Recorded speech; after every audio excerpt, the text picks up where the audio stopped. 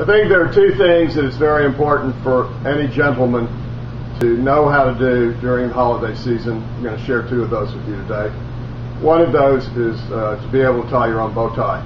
I can't imagine wearing a clip-on tie. I actually managed a restaurant here in Nashville for 10 years where it was a requirement if you worked in the dining room that you wore a bow tie and tied it yourself rather than wearing a clip-on.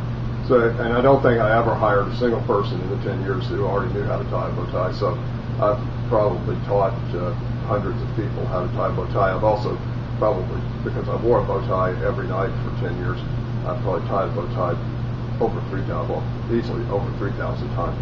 So I do have a little bit of experience. So I thought, in case you didn't know how, I would share the technique with you. It's pretty simple, actually. It's a little bit like tying your shoes.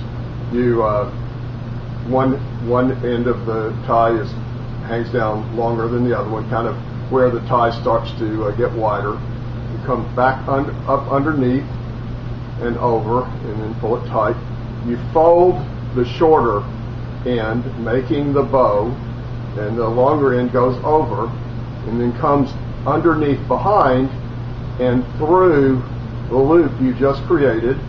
You pull that through, and voila, it's actually very simple. And then you just adjust it a little bit.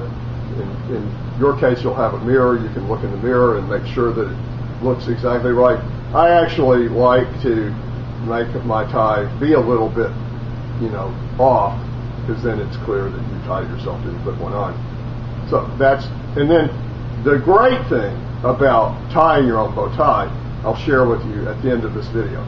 The second thing you should know how to do as a gentleman during the holiday season is you ought to know how to, with aplomb, open a bottle of champagne.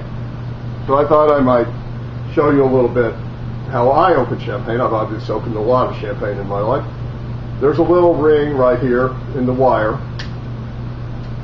I pull that down, just pull that through the foil. This is easier, I think easier. Untwist it.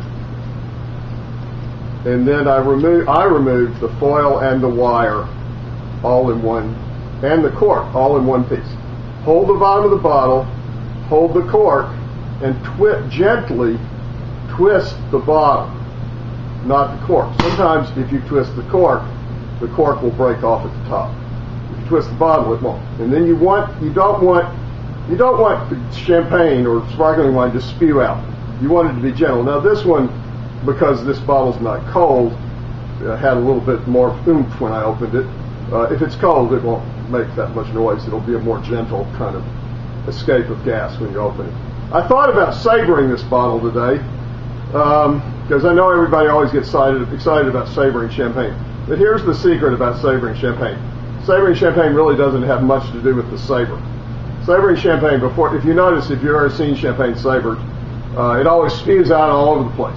Well, that's because they shake the hell out of the bottle before they do it. They create a whole lot of pressure inside. The only thing they're really doing with the savor is cutting the wire.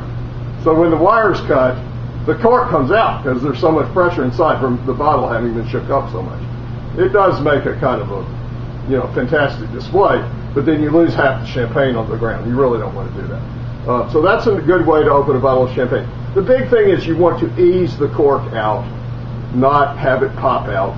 And it's better not hit your friend in the eye with it too, with the cork. So the other thing that's really great about tying your own bow tie is that after you're at the end of the party, on your way home, you get to untie it and unbutton your shirt collar, and then you look like James Bond. Happy holidays.